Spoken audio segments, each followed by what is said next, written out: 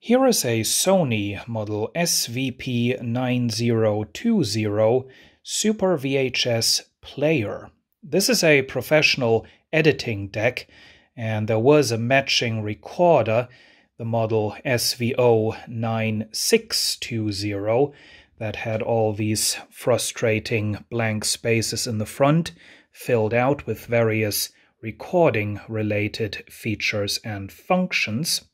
Now, when I got this Super VHS player, it worked. The only thing that I could not get to work was the hi-fi audio.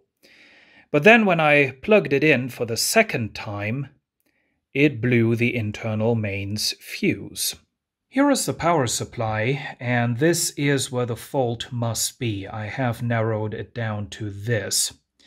Now, here is where it's getting a little unusual. You can think of this like the power supply for a laptop. The laptop always comes with a power supply, but that power supply is not always made by the manufacturer of the laptop.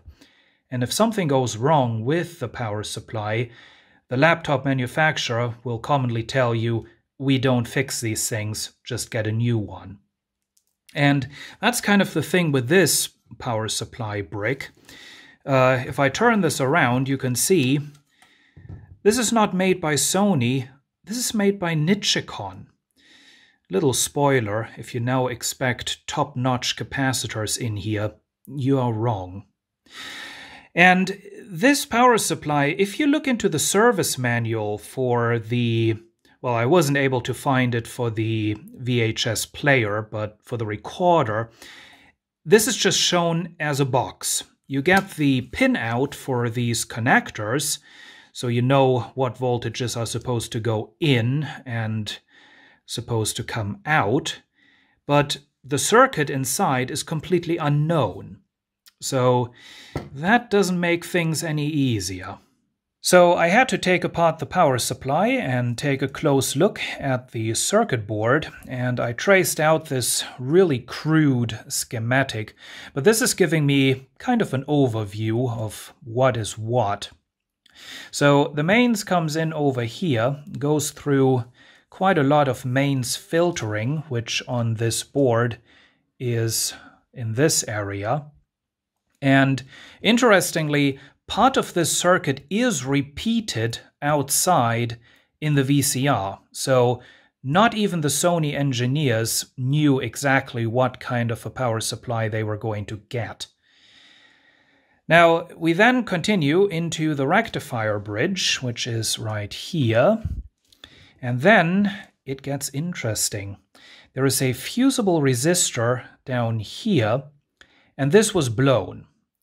This is a little 3.3 ohm resistor, and it was open.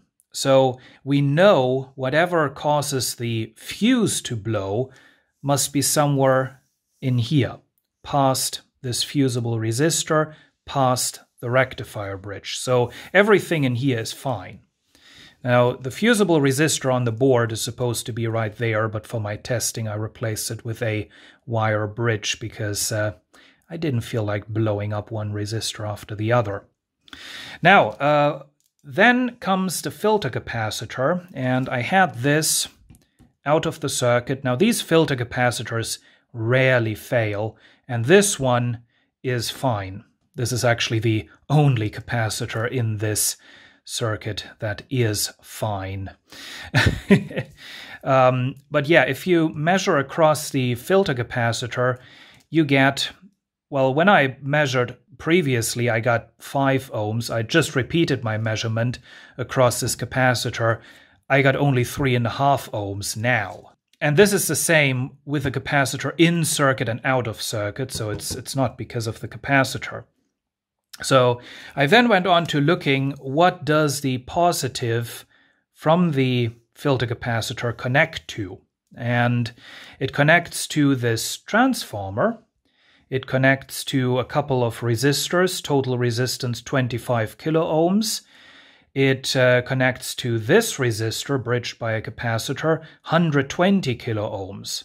that tells me that the 3.5 ohms of resistance must be because of something that connects past this transformer. Because these resistors are all fine, and where else do you want the circuit to go? So the output of this transformer, the primary winding, connects to over here. And this is a little IC. It's the MA2830, and this is quite the disaster. The data sheet is not at all helpful. It tells you it's a switching regulator. Well, that's kind of obvious. What else would you expect inside a switch mode power supply? It gives you a bunch of maximum ratings and some performance curves, some electrical characteristics. And it gives you this test circuit. Yeah. What do you want to tell from that? You can't really tell anything from that, can't you? Especially because it doesn't even tell you what you're supposed to test with this test circuit. There is no recommended application, so I would say this really is kind of a mystery integrated circuit. But it is connecting right there to the transformer, and with these resistors being fine, the 3.5 ohms of resistance must be because of that chip. So this chip is definitely part of the problem. But this chip does not just randomly go bad. There must be a reason, and I have already given you a couple of spoilers. Yeah, I'm suspecting the reason why that chip blew up are bad capacitors. In fact, these two ones. Now, the ones that you see right now are not guilty. I already replaced them in trying to get this power supply to work that way, unsuccessfully. But the original capacitors had leaked so bad, you can actually see on this copper heatsink this black stuff. Before I tried to clean it, it was more like green stuff. So that was the electrolyte corroding this copper heatsink. So things got pretty bad. And also all the other capacitors that remain now, this little one and these secondary side filter capacitors, they're all bad. And this power supply actually does smell quite badly of rotten fish. So, you know, there are leaky capacitors. So what I'm expecting is the two bad capacitors around here caused a hiccup in the circuitry that drives this IC, and that caused the IC to blow up. So let's once again measure resistance across the main filter capacitor. Yeah, as I said, 3.5 ohms. I now have the MA2830 removed from the circuit, so let's see if that has cleared the short circuit. Let's repeat the resistance measurement across the filter capacitor. And it's now, oh, as you can see, the resistance is rising. It's now in the mega ohms range, so the short circuit is gone. Now, of course, it's very well possible that the MA2830 is not the only component that's bad, so I continued my investigations. Now, through this transformer, and then down here, you can see it printed onto the board. That's the dividing line between the secondary and the primary. Now, I don't think a problem on the secondary side could potentially cause the primary side to blow. They are coupled through this optocoupler down there, but yeah, that would be kind of a stupid design. So I really only checked the primary side. Checked various diodes on here, those are fine. I had already checked a lot of the resistors, they are all fine. I've now also unsoldered these two transistors, and let's go and check those right now and see what they are doing. So we have a 2SC1815. That should be an NPN transistor, and it is. So that's fine. Let's check the other one. This is a 2SA1015. And it's a PNP transistor. That's what it should be. So the two transistors are fine and can go back into the circuit. As I've already said, the MA2830, going by the datasheet, is a bit of a mystery component, and indeed it's not readily available at your preferred electronics components dealer, but you can find it, and I was able to find a replacement for this on eBay. Now, I don't like ordering electronics components off eBay, and this is going to prove my point. Now, the price was acceptable, but the device shipped from Italy, and it took a long time to arrive, in fact, 2 weeks, because they first shipped it from Italy to the Netherlands, and then from the Netherlands to me in Germany. And this is what finally arrived.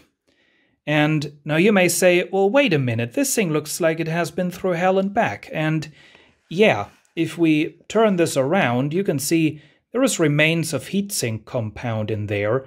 It's all scratched up. This is a used component that they pulled out of something. Now, I don't mind that for as long as this works. The new MA2830 has been installed on the board, and in addition to that, I've also replaced this small capacitor here. I'm not going to replace the secondary side filter capacitors until I have confirmed that the power supply is working, because if it isn't working, that would be a waste. But let's repeat our resistance measurement across the filter capacitor and see if that has changed now that we have the new MA2830 in place. And it hasn't. Resistance keeps rising. That's of course an effect of the filter capacitor. We're in the mega ohms range. That's how it's supposed to be.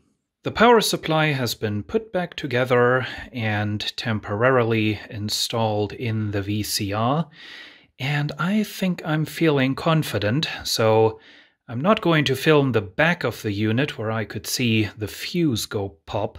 Instead, I'm going to film the front of the unit where I can see it work. I got power applied to the unit, so let's press the power switch and see what happens. Wish me luck. Let's put in a VHS cassette, see if that works.